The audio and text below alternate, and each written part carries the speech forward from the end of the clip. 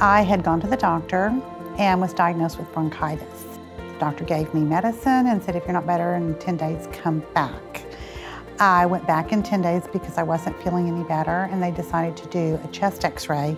And it was that chest x-ray that showed something that concerned them.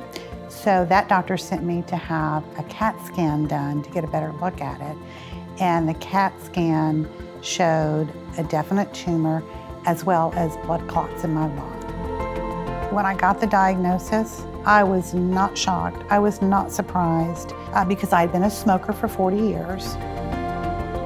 So Anne unfortunately represents what we commonly find in lung cancer.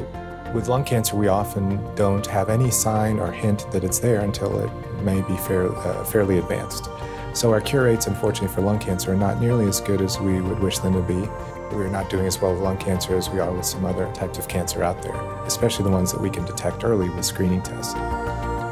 In Anne's case, she presented at stage 3, and we often are not able to do surgery for stage 3. Some patients are, but in her case, it was not at what was considered an operable stage. So we offered her a combination of chemotherapy and radiation, which still can be curative for many patients with stage 3 lung cancer.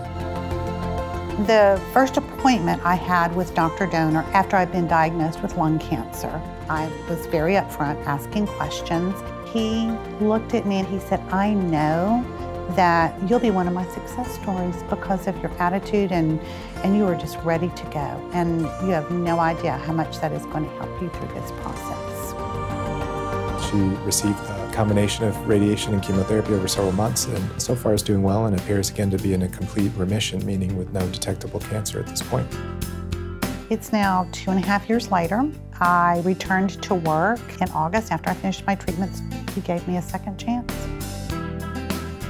Dr. Donor and Texas Oncology have become my support group from day one.